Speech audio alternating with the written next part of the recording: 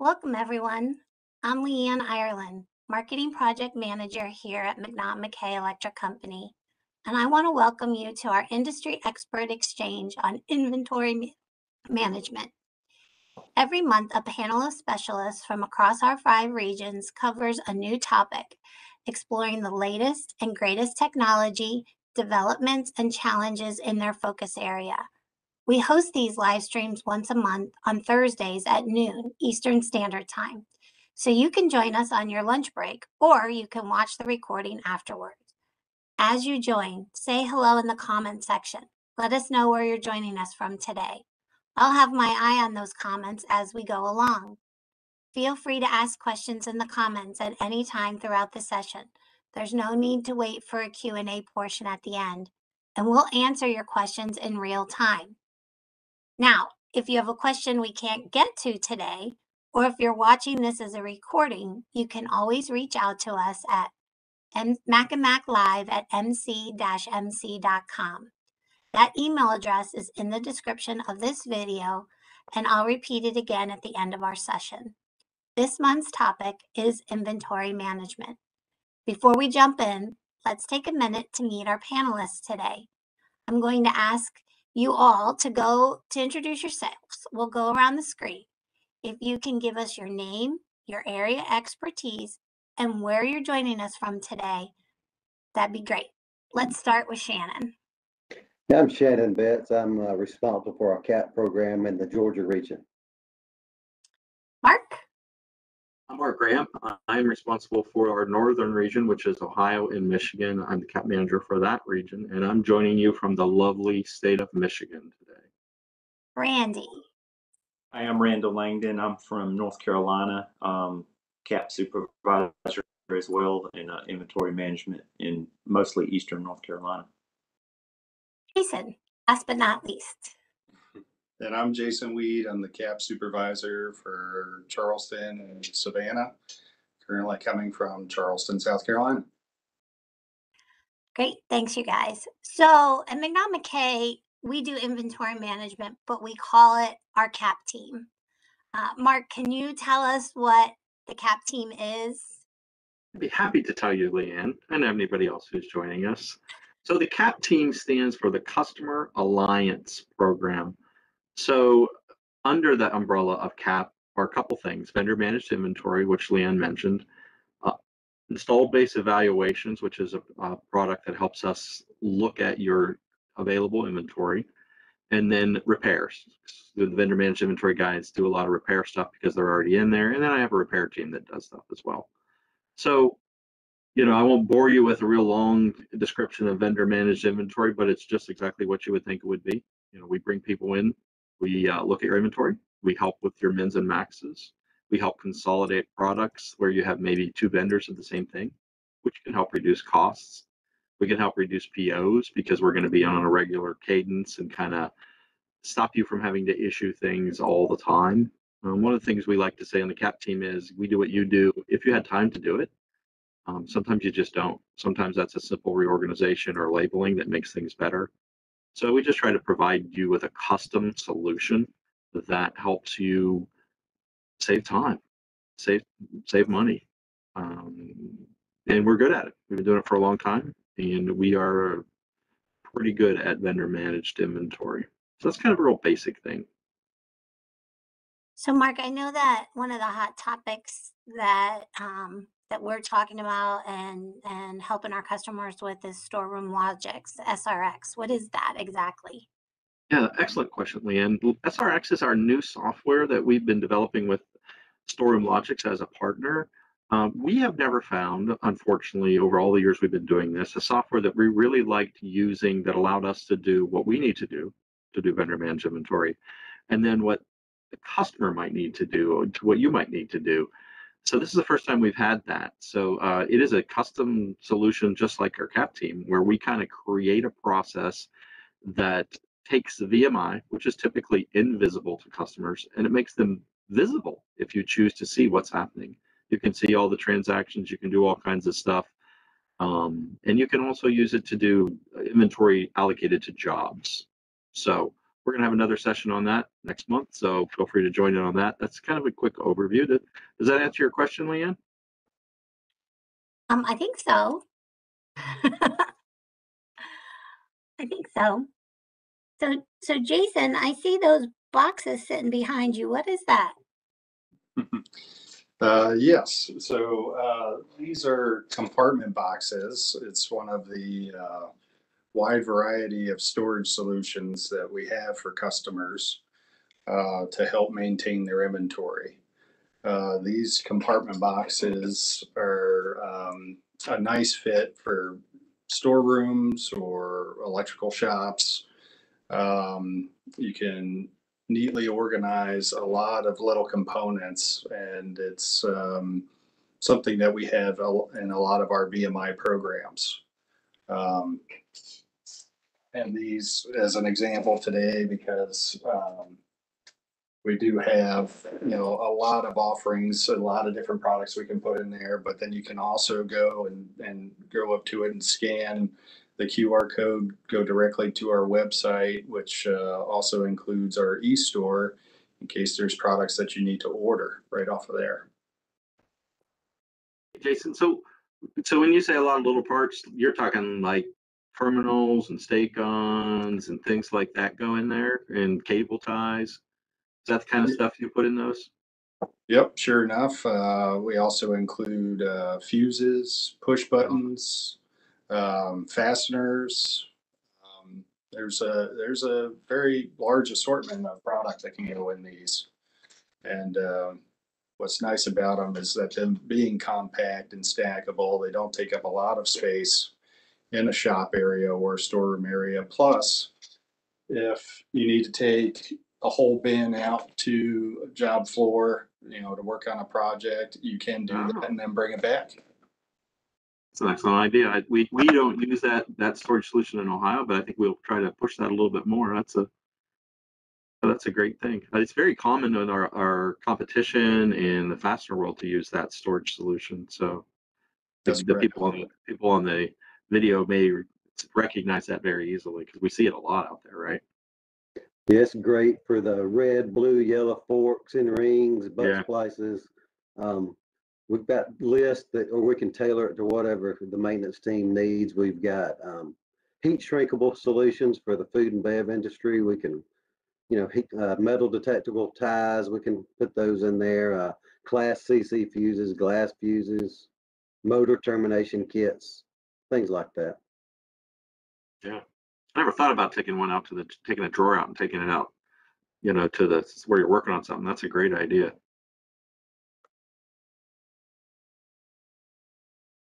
So Shannon, I would think that, you know, using one of those boxes would really help customers with their cash flow, and also just, you know, how does the CAP team and how does that help a customer just in general manage their profits?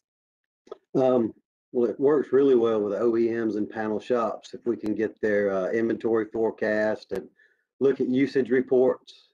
We'll create min-max levels based on those reports for, you know, bi-weekly or monthly usage. You know, have our specialists are in there weekly, kind of eliminate those bulk buys, just buy less more often, you know, and it'll smooth that cash flow out. In the industrial facilities, you know, we run into, they might have an existing VMI program with hardware crammed into the bins, falling out on the floor, stuff that hadn't really been used for, you know, years in some cases. Hundreds of fuses in the bins that don't match what's out on the plant floor. So we can come in and audit the storeroom and create those realistic min maxes to eliminate that wasteful spending as well. Randy, does that help with how the supply chain issues that we're seeing today in the market? Yeah, absolutely. Due to the ongoing supply chain issues we've seen over the past months, and really you can say years, we've had customers that have been concerned about running out of certain items, and storage solutions like that leaves the flexibility to adjust levels as needed. We use the visibility we have with our suppliers to see where there are issues. and adjust not only the levels for the customer, but our backup inventory in our warehouses. That's a very important piece of it. And we also have the option of using alternates, direct crosses where necessary, use items that are available, readily available in the supply chain system. That question, I know in the northern region, Ohio and Michigan, we've really been able to save some people some really big heartache by managing the inventory for them and having what they need when they need it. I mean, this is a really opportune time to let somebody else help you with their inventory because of those supply chain issues. Because, if we do our job right, we can keep your plant up and running, and you're not going to be down, or at least we're going to make sure you have a better chance of staying up and running.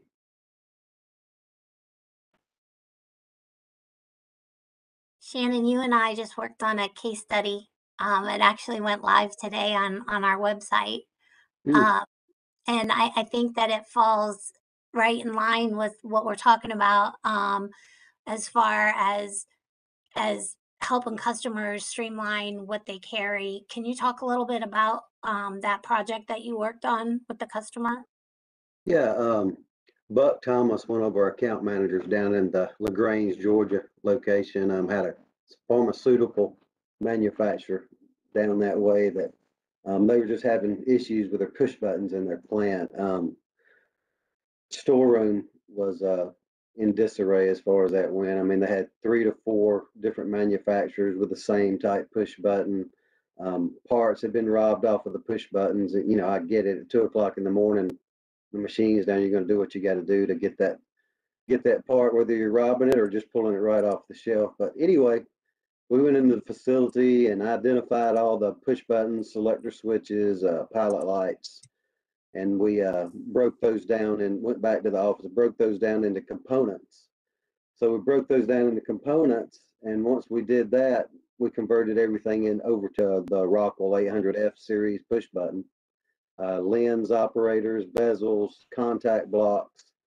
But now it gives them the ability to either build a complete push button or they've got the parts to replace if there's just one part that went bad on it. So anyway, once we did that, we created a VMI list. Chandler, the specialist down there, went down and loaded the bins, and we created min maxes for the product, and we're managing it weekly now. We've actually looked at their other IC controls too. I mean, it's the same scenario. You've got overloads that are robbed off of parts, coils robbed out. So anyway, we're working on that for them now, and it's going really well. And that's something that we can really help out with a vendor managed inventory program, is making sure the parts that do have pieces robbed off of them get made whole again. That's one of the things that we do quite often, actually, whether it's a push button that even a lens or contact block was removed off of, to a liquid tight fitting where the ferrule was taken out for the flexible conduit. And that's something that we can definitely help with inventory management, making sure you've got the whole product in your stock. Yeah, one of my favorite things to do on an initial call to a customer is to go up to a bin that looks full and then realize it's only got 2 parts in it because everything else is a piece of something.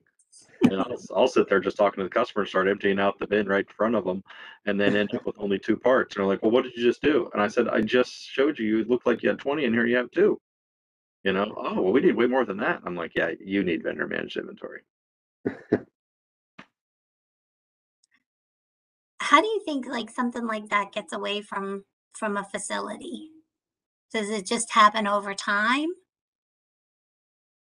I say time and need. Somebody said it a minute ago in the middle of the night. I think it was Shannon, that in the middle of the night, a maintenance guy does not care. He'll take whatever he needs apart to make a factory run. And then at the end of that process, he's just throwing the remaining parts back in the bin and not really caring about it because he did his job, which is one of the things that I think I love about our job, is helping them do their job better, faster, and not necessarily have to look for parts and pieces, but have the real stuff they need in the bin when they're ready to go. So that would be my opinion. Time and time, and not enough people. I mean, I guess right now in the, with the current, hiring issues that everybody has, it's harder and harder to have a person who is also an electrician and an inventory management specialist and all those. They don't have time to do that. They only have time to keep their job running. It's true. Yeah. A lot of times when they bring these machines into their facilities, they're buying from different OEMs altogether. So they're using one manufacturer, this person's using another. And over time, it just causes problems. And they supply the whole push button. They're not going to supply the components at the OEM level. So they've just got a material list that they're working off of. Right, the material list that's another good thing that we do a lot of times, especially with new lines, is a bill of material from an original manufacturer may have all the parts that we stock at a very different price because they're buying them from the OEM instead of from the distributor. So fuses and all those kinds of things, we can help convert that to a much better price and a much better delivery. I've done that with some stuff from Europe.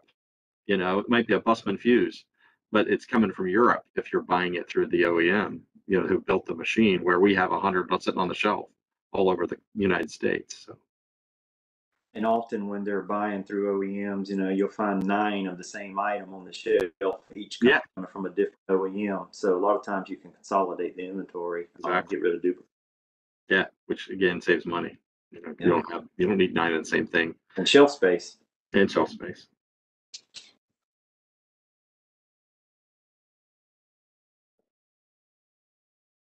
So, Mark, we talked a lot about vendor managed inventory or inventory management. It's kind of like it's synonymous. They go hand in hand, but our CAP team is more than that. I know one of the big things that is also part of that vendor managed inventory is the IBEs. Can you explain what that is? Because that moves really into the higher level industrial stuff that we do. Yeah, I'd be happy to. So IBEs kind of used, and in some regions they kind of stand alone, but it basically, what it's really turned into for us on the VMI side is making sure the critical spares are there when you need them. So an IBE, we go through every panel in your plant and write down every single part that's repairable typically, but we can do them even all the way down to fuses if that's required.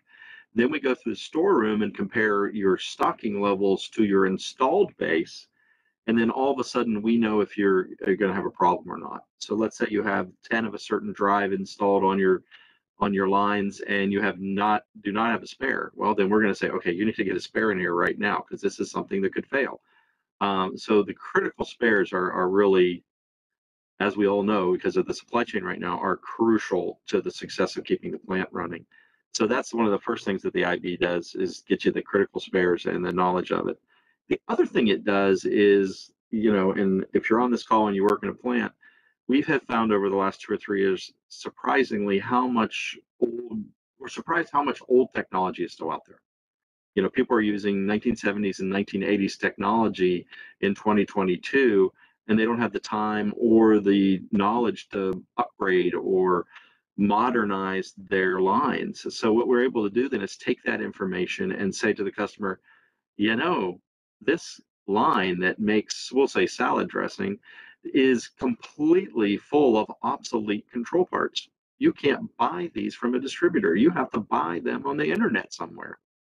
And you're at tremendous risk if you don't figure out a way to optimize this, organize this inventory, and then modernize this inventory. So we don't just make suggestions when we get done with an ID, we come back with solutions. This is what you could do. This is a drive to replace an old drive. This is how we would replace this. We get a bunch of engineers involved. And then we also at the end give you this really cool readout that Rockwell prepares that lets you go to management and say, we have to do something in line 1. It's all red. It's all obsolete. We are at great risk of line 1 going down at any day now. And then we're going to have trouble. And then they can get some funding they need to move forward. Mark, I think we should have started with, and because we all do this, so an IBE is an installed base evaluation that is done by our supplier partner, Rockwell Automation, and we come in. Nope, and so I think we actually do them. But we do them with them, and so I think that it's important that we Yeah. We say that so It's- people understand that it's not just pieces and parts, it's the whole line, right? Yeah. Okay. Yep. We create a hierarchy so we know where the part is, what it does, and then you can go back on the data. Rockwell scrubs the data down for us, and then puts meantime failure information in there, life cycle information, all kinds of information comes back in the data that Rockwell scrubs. So yeah, it's a partnership with Rockwell. Good point, Leanne. Thank you. And then not only are we talking about the pieces and parts with that, right? But we are able to provide what happens if something, if a line does go down, right? hmm Yeah. I forget. I just lost the name of it. It's When the line it's, goes down. yeah, it's I lost it. I'll look it Yeah, up. I mean that's part of it. Is just the idea that you have a partner who knows what you have, what's installed, what you have in stock, who's looked at your data, and knows if we have it or don't have it, and you can make suggestions on where to get it. We just have access to so much more information when after an IBE, and we're just a better partner, because we have the data as well. And so what I was thinking was the block of time. So on that IBE, they can also, a customer can purchase a block of time, so that it's all up front. Sure. And then they don't have to, it's not an emergency where you're Yeah. looking for budgeting somewhere else, correct? Yeah, Rockwell has all kinds of services like that where you could, have already ready to go engineers that are going to come on site and help you with things, or our engineers. Yeah, there's a lot in the services side of Rockwell, but this data helps them as well, so that they can be on site and quickly and help you get back up and running. Another nice Okay, thing so we about have, an oh, go ahead, IBE, sorry. well, I was just going to say another nice thing about an IBE, like Mark had said, is that you see what's installed out on the plant floor and what critical spares you might be missing, so that you can get those put into an inventory management program. But then also you're evaluating what's currently in the storeroom or spares that are left over. Maybe they're for equipment that's no longer installed out in the plant, and they're just holding on to spare parts that don't need to be kept anymore. Correct. Certainly seen that before, and you can identify those and say these can be removed. You no longer have the equipment out in the field. Yeah, that's exactly right. We've been surprised a lot of times. The amount of material that you remove is a considerable uh, tax burden that you don't even think about. You're paying taxes on this stuff. It's in your inventory system. That line has been out of your plant for 5 years, and you just keep it because the maintenance guys, well, we might need it one day. Well, you don't. There's nobody running that part anymore in your plant. Excellent point, Jason. Yeah, you get space. Almost every ID gives you space back, which is a premium, like we kind of talked earlier. People don't have a lot of space. Sure. So we have two questions in the comments, you guys. The first question, I want each of you to answer it because I suspect it may be different in every region. So the question is, what trends are you seeing within the VMI world? Randy, let's start with you. I'm seeing more and more that people want more inventory under the VMI program. They're pushing more and more of their inventory over, especially when they have success with what we're already doing. They just push more of it over to the VMI and let us control the levels. Shannon? Yeah, I'm seeing a lot of the same things as Randy is. It's mostly they're ramping up their inventory. They're getting busier and busier and have less and less employees on staff, and we're having to change our min maxes daily to keep up with the supply chain issues right now. Mark, what do you got? Yeah, I mean the same kind of things, but we're also seeing. I'm seeing a lot more customers who want to know what we're doing in the background, kind of like what we talked about briefly on the SRX thing. What's really happening, in my VMI. But I also see a lot of the workforce shortages, which then we really can help with because they don't have to hire somebody to do that job. We do it for them. Jason? Similar to what Mark had said there, I've seen a lot of customers embracing the SRX platform, the improvements that we made to our processes, and really engaging in the customer portal aspect, being able to view their own inventory, view what's currently on order as it pertains specifically to their VMI, in addition to eStore, where you can view everything that's on order for a customer. But that's something that has been a big improvement in our program, and customers are really getting engaged with it. And then the next question, Mark, is going to be for you. It comes from a customer or someone in Ohio, and they want to know if we can support a more remote location. Yeah, so and that goes along with the software. We have decided that we are not necessarily border restricted anymore, with the exception of Rockwell, which has APRs and rules about where you can sell. But we have a lot of customers that are further away than people would imagine in Ohio. We go to Kentucky, go to Pittsburgh, we go to Cincinnati and Cleveland, Indianapolis. We ended up going to a lot of different places, and part of that is using the software. So if it's far away, I have a customer I'm discussing going to Arizona with right now, once a month. If we can use the software and we can use shipping in order to move inventory, and then we go organize it however often, yeah, it's very possible to go outside of our traditional space. And we've been doing it a lot in the last couple of years. And I think in the other regions, they've been doing it as well, kind of drifting, a little bit further away from home. So it has to be the right customer, the right product mix. It's certainly a look at profitability that says, yeah, I talk about this a lot when we talk about repairs, and Bob and the team will say, yeah, we can do that. We can. We just need to talk it through and make sure, it makes sense financially for both of us. But yeah, we can do some crazy things. It's a custom solution, like I said, talk to us.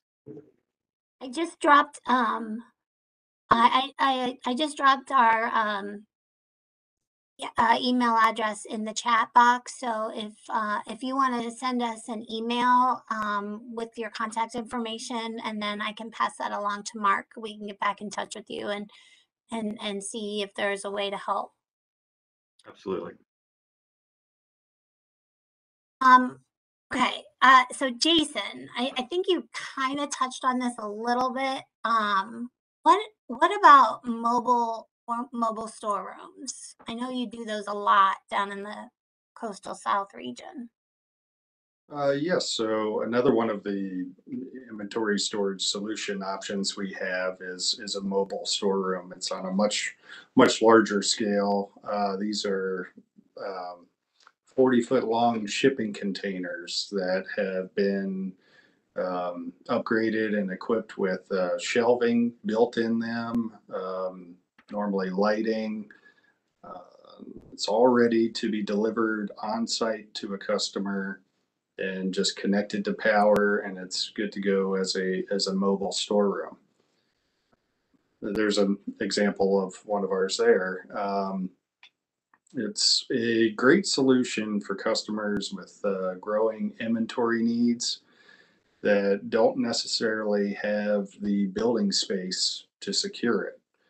And so we've had customers utilize these for planned outages, shop inventories, project staging areas. They've been very useful for customers in those types of situations. And it's just another way that we are flexible with how we can help manage inventory. And we have one of these in each region, you guys. One of the Connex trailers. Meaning that we own, or that we can do this everywhere, right? Mark, you rent them? Is that right? Yeah, we rent them and then have them dropped on site. We haven't actually purchased one, super fancy one like Jason. We don't have his budget. So we're just leasing them. But again, it's like Jason said, super custom solutions. I mean, what do you need? Because we have Connex boxes, we have carts, we have shelves, we have all kinds of stuff that we can talk about that helps you manage your inventory or store your inventory, or or find a way to make it easier for you to get to it. Randy, you have one in coastal north, is that We've right? got 2 or 3, and we've even insulated and climate controlled them. So if you have situations where, if you're going to put someone in there, you certainly want to climate control it. But if you have sensitive inventory, like electronics, you can climate control them, and we have done that. Nice. Better budget.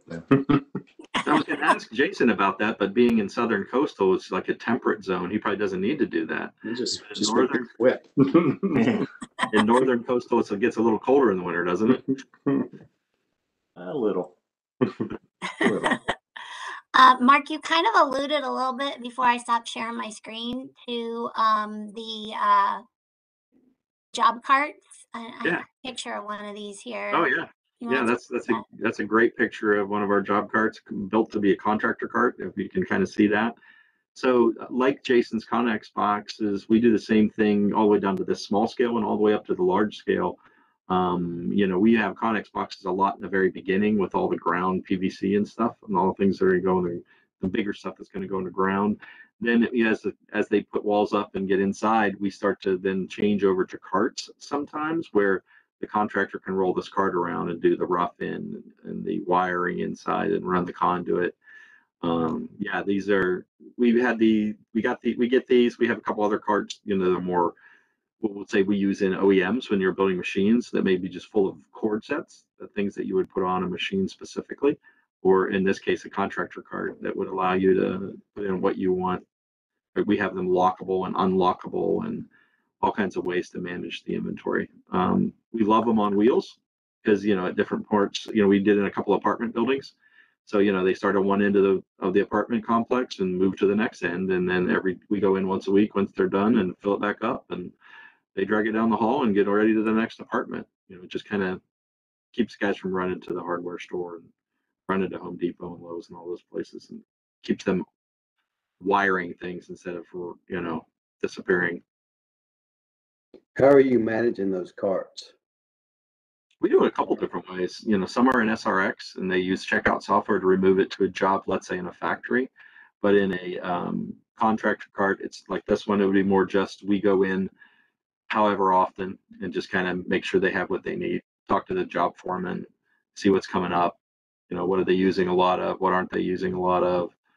And then we switch over this. Let's say this looks like more like a rough-in cart. We switch over to a finish cart, that's going to have cover plates and switches and all that kind of stuff in it, so they can do that finish work and get the heck out. So we just show up, do what we do. That's great. Did I answer your question, Shannon, or was that too vague? No, that answered my question. Jen, I got a question. Where do you get that haircut? I mean, that's It's an expensive haircut. Cost me about $300 a month to keep it up. wow. That's just a high price. Randy, so you kind of alluded to this. Mark did. I think everybody has, about custom solutions. I mean, you talked about that with the climate control in the storeroom, mobile storeroom. But how is CAP VMI truly a custom solution? Our approach to inventory solutions for our customers is definitely not one size fits all, because what works for one customer certainly may not work for another. Most of the time we have to use a custom approach to accommodate our customers' needs, using our tools. And as Mark alluded to earlier, we've got a vast array of experience in our CAP system. You're not just relying on a cookie cutter solution or just one person's approach. We've got that network of experienced people across our regions, some of which are, present here right now. And we can tap in to customize a solution using the various tools and methods discussed here today. It seems like, always it's different each time on an approach, and you've got to accommodate what the customer needs. That's what's most important. Yeah, well, again, if I can jump in on there, one of the fun parts of doing our first initial call is finding out really what's happening at the customer. Where's your pain points? What is it that you need help with? How can we, make your job easier? And then asking a lot of questions so that we can then focus in on that solution and help them find it. And then this group, we have a big, I will say, brain trust, a lot of guys that have a lot of experience. So we'll call each other and we'll talk about these different solutions that people have. And we try to meet every year or so and kind of talk about, what's going on in each region. So yeah, I mean, the knowledge that we have, when we all retire, Jason will be all by himself, but the rest of us will just be living the sweet life. And then it'll all be Jason's. But yeah, right now we have a lot of experience and a lot of knowledge. Hopefully not all mine. It will someday, brother. You can hire me as a consultant, Jason. I'm in too. I'm in as a consultant. Jason, why are you never retiring? I don't know. He's just super young compared to us, a little bit older gentlemen. That's why I want to know. You poor thing.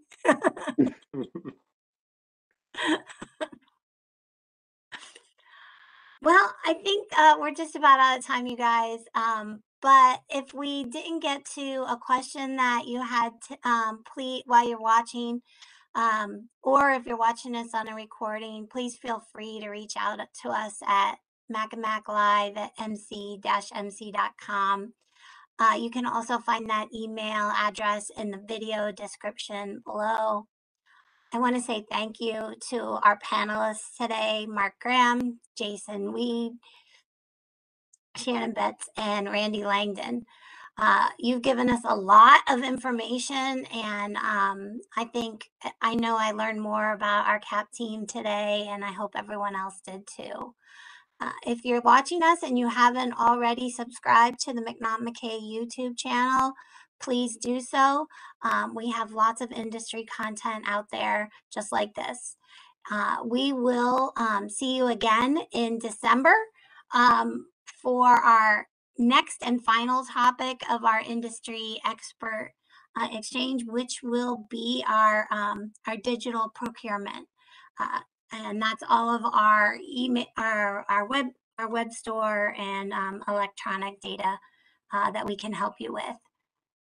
So thank you very much, everyone, and have a great day and happy Thanksgiving. It'll be here before we know it. Happy Thanksgiving, everybody.